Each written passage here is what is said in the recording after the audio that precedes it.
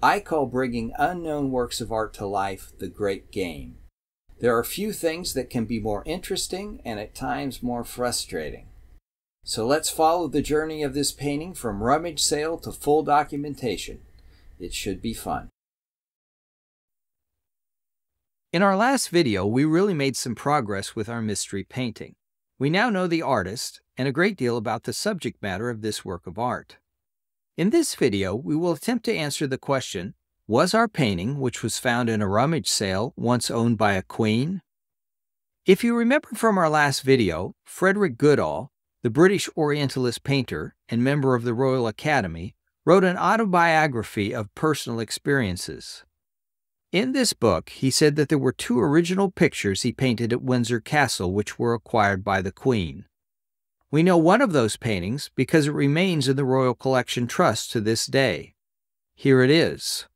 You will notice that the black and white image of this picture bears a great deal of similarity to our mystery painting. There is a wall, birds, the River Thames, the town of Eton, and Eton College. It is almost as if the 2 paintings are intended to be a pair or a match set. In fact, in art historical terms, a painting which is intended to be one of a pair of a match set is called a pendant. Pendants are quite common. They are similar in size, share a common theme, and are often displayed in close proximity to each other. Is our painting a pendant to the one in the Royal Collection Trust? Let's check the size of our mystery painting and compare it to this painting in the Royal Collection Trust. The sizes of the 2 paintings are important for 2 reasons. First, if our mystery painting is a pendant, then it should be very similar in size to the painting in the Royal Collection. Secondly, the 2 original paintings spoken of in Goodall's book were not created in the studio. They were painted on site on the terrace at Windsor Castle. To paint on site, Goodall has to carry all of his painting equipment, panels, brushes, tools, gear, and kit to the location. The general process for setting up for an on-site painting can be somewhat cumbersome. There were probably certain sizes of picture that Goodall preferred when he worked outdoors or out of the studio. The size of our mystery painting might give us some insight whether it was painted on-site or in the studio. So let's check the sizes. This painting, in the Royal Collection Trust, is listed as 70.2 by 90.5 centimeters. Our painting is listed in inches at 27.5 by 35.5 inches. Converting inches to centimeters, we get 69.9 by 90.2. Therefore, we can round off the measurements of both paintings to 70 by 90 centimeters. In other words, they are the same size. This is a strong indicator that our painting is in fact a pendant to the painting in the Royal Collection Trust. It is also a significant point in favor of it being one of the 2 original paintings painted from the terrace of Windsor Castle. Now let's analyze the exact phrase from Goodall's book. Quote, "The Queen acquired the 2 original pictures painted from the North Terrace, one looking up the Thames and the other looking toward Eton College."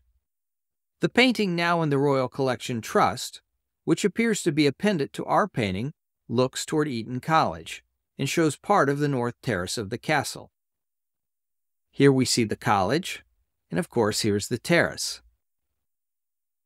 Let's look at our painting. Here we see the terrace, and our view is looking up the Thames. Our painting fits the exact description of the other painting that Goodall described as being acquired by the Queen. Now we know that when Goodall refers to the 2 original pictures painted from the terrace, he must have made other pictures back in the studio. In fact, we do know that such paintings exist. Here's a picture from a Christie's auction catalog of a painting which is very similar to the painting in the Royal Collection Trust. We notice that Goodall has added cricket players to the scene. Probably a nice marketing touch for a painting dealing with the college town of Eton. Here we see that in his studio process, he adds a feature to the original picture. We could call his creation of a studio version of this picture an additive process. He starts with the version now in the Royal Collection and adds something to it. We also know that two versions of our mystery painting exist, the other being a larger version in the Salford Museum and Art Gallery.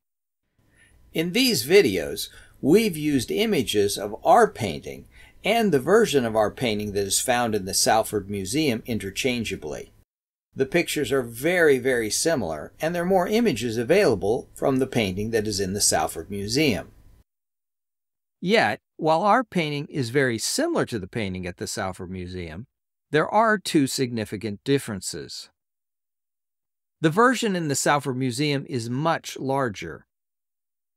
That size painting would be quite a bit more challenging to transport and paint on site, which indicates that it is a studio version. And secondly, in the painting at the Salford Museum, Goodall has added collegiate rowers rowing on the Thames. We can see them here. Once again, this is a nice marketing device for a painting of the college town of Eton. So the painting at the Salford Museum is a studio version of our painting with an added feature.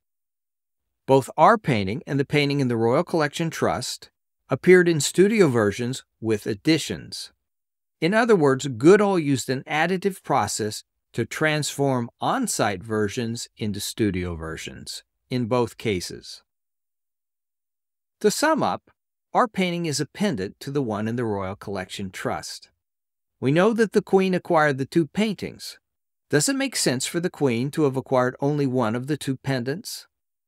Secondly, our painting fits the exact description of the second painting which was acquired by the Queen, as it is described in Goodall's book.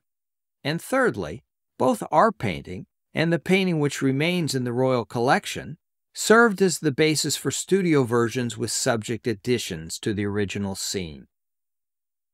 We must say that in total, the preponderance of the evidence does suggest that our painting, which was found at a rummage sale in Kansas City, was at one time owned by Queen Victoria. It looks like our mystery is solved. Our painting from the rummage sale was once owned by a queen. In our next video, we will speculate on how our painting got from the Queen's collection to that rummage sale. I hope you'll join us then.